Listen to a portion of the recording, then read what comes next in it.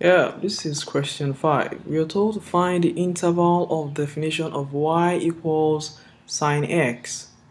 Given that y equals sine x is actually a solution of this differential equation that we have here. Now, as a function, the domain of y equals sine x is negative infinity. That is the set of all real numbers.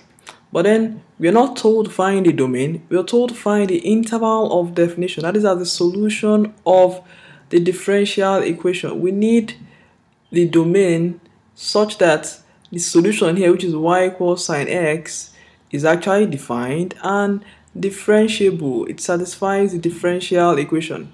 Anyway, to check that, what we need to do first is to verify that y equals sine x is actually a solution of the differential equation. So the next thing we're going to do is verification. Verification that y equals sine x is a solution to this. So to verify that, the left hand side is actually dy dx, and if y equals sine x, then dy dx is going to be cosine of x, while the right hand side is the square root of 1 minus y squared. That's going to be sine squared x,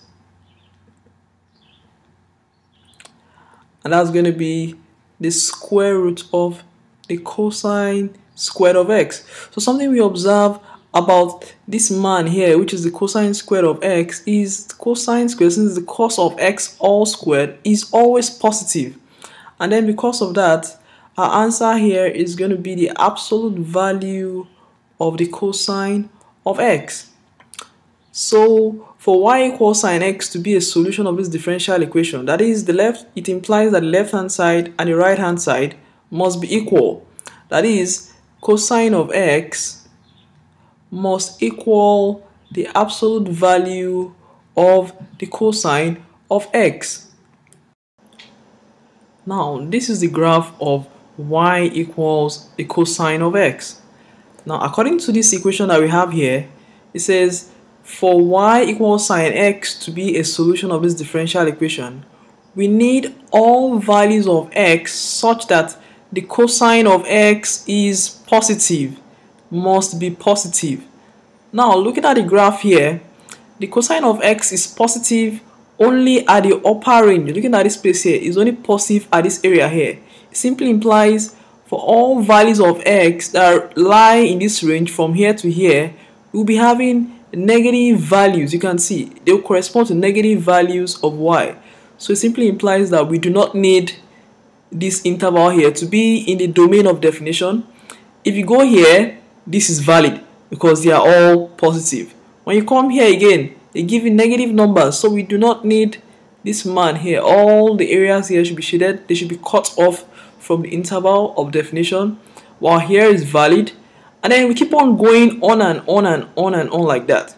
And then from what we see here, you see that the interval, they all have equal length. And then based on the definition, the interval of definition should just be any of them which you choose to give.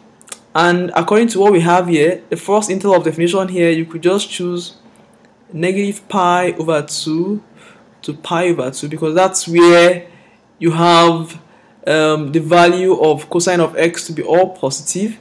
Or you could choose from 3 pi to 5 pi over 2, that is 3 pi over 2 to 5 pi over 2.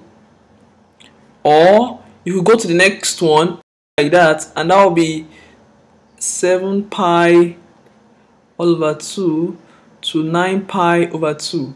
We could just keep on going and on and on and on.